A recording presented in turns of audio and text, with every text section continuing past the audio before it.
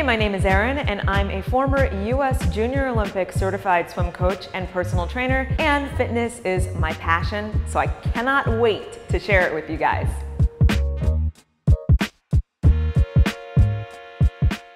All right, last move, we're gonna grab our physio ball, my favorite tool.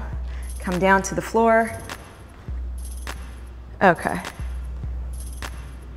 So coming down to the floor, put your legs on top of the ball, lie flat. Bring the pelvis up into a bridge so you're in a nice straight plank. Dig your heels into the center of the ball, curl it in, and bring it out. Stay up, curl it in, and bring it out. So you should feel a nice contraction in the hamstrings and the glutes the entire time. You're curling it in, obviously using the hamstrings more. And you're gonna do 20 of those, rest, and repeat.